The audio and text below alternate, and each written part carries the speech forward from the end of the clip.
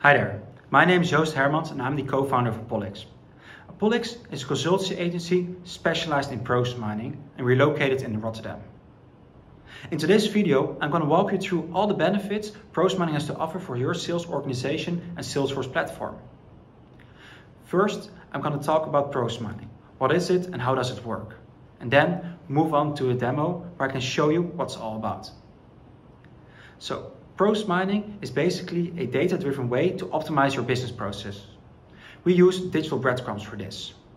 Every time you work in your system and take some steps, for example, creating opportunity, moving on to the next stage, one of these digital breadcrumbs is automatically created. And one of those breadcrumbs consists of three parts. It holds the case ID, which opportunity we're talking about, the activity, what happened, and the timestamp, when did this happen. By following these digital breadcrumbs, we get an overview of what actually happens in such an opportunity. And the great thing is, we can not only do that for one opportunity, but actually for all the opportunities within your Salesforce system. Basically creating a full, transparent overview of what actually happened in your sales organization. Based on these data-driven insights, we can take some next steps, analyze the process and find bottlenecks. Where can we optimize your sales opportunities and make sure your ratios are coming up? Also, we can actually see the use of your Salesforce system. So basically understanding the user adoption and creating a better ROI for your IT system. Well, let's see directly in the demo what that's all about. Here we are in the process mining platform of Celonis. Everything you'll see in this demo is based on data from a Salesforce system. And what we're looking at right now are those digital breadcrumbs I talked about earlier. We see the creation of an opportunity, going one day later into stage 1, brain discovery, and it flows through the stages up until the moment this opportunity is lost. What we're looking at right now is the most common variant in this process.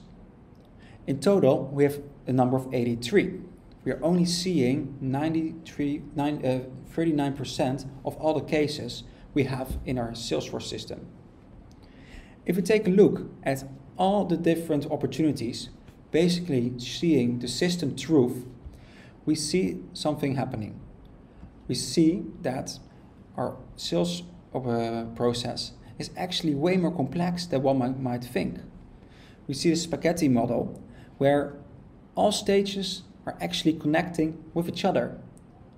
And it makes us question, is our sales process actually being designed correctly?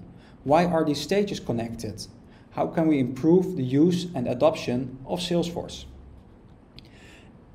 In order to make the best impact, we're looking looking at the five most common variants. Here we're looking at the first 28,000 opportunities of the system. And what you can see here is that these opportunities all flow through the first 3 stages without any opportunity being closed and lost. And that's very interesting because the whole idea of stages is that they basically filter out the opportunities and make sure that the opportunities going through the next stage have a higher chance of being closed. So our question is, are we making correct use of the different stages or are people going through them way too easily? Additionally, we can actually look if fields are being used.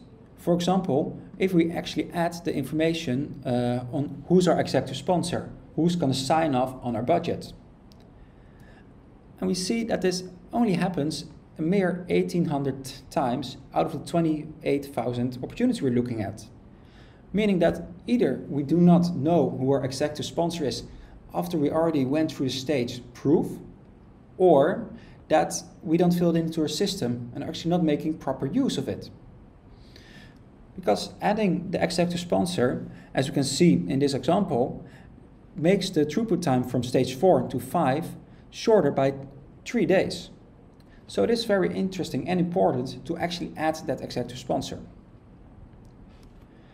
What's great about process mining is that we can add contextual data to our analysis. We can, for example, start looking at closing rates. And a close rate is really a really important measure within sales, as it obviously tells you how many deals opportunities which you start with are actually being closed. And right now we can see that this is only a mere 18%, and our target is actually to climb up to 40%. So right now it's very interesting to see which activities contribute to a high closing rate and which activities contribute to a low closing rate. So let's take a look in our Process Explorer. If I add a couple extra activities, we see that indeed adding an executive sponsor heavily improves the chances of us closing the deal.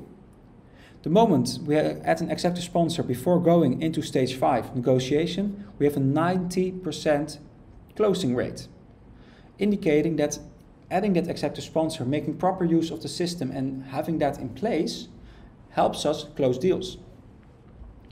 Additionally, we have activities that lower the closing rate, such as move the close date out of quarter, which means that we don't expect this deal to land within the same quarter, which is important for our targets and our budgets.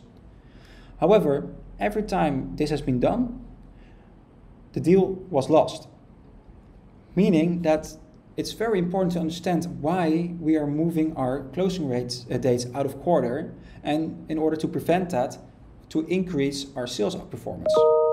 So we want to basically understand and find a root cause of this activity. For this, we go into the conformance checker.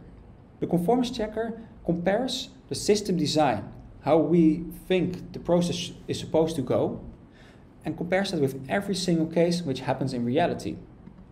So we have one of these models designs put into Celonis, and we can see that 78% of our opportunities actually follow a flow which we allow them to flow. However, there's 63 different violations on our process flow.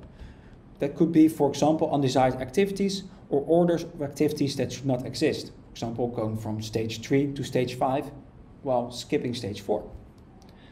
And we have a list of these violations right here. Well, what immediately catches our attention is the move close date out of quarter. It occurs in 9% of the cases. If we focus on this undesired activity, we can see when this happened, and we can perform a root cause analysis. So what can be an underlying effect or contributes to the fact that we take this activity? And if we look through it, we can see that one of our managers is actually often responsible for taking this step. And this would be a great point to start a discussion and a conversation in order to find out why he used this activity a lot, in order to help our entire sales process become better. And in the end, improving our closing rate and improving our ROI on our system. As you can see, Process Mining is a great way to create transparency within your organization and optimize your sales opportunities. Additionally, it improves adoption and therefore your ROI on your CRM system. Thanks for watching, and we're looking forward to hearing from you.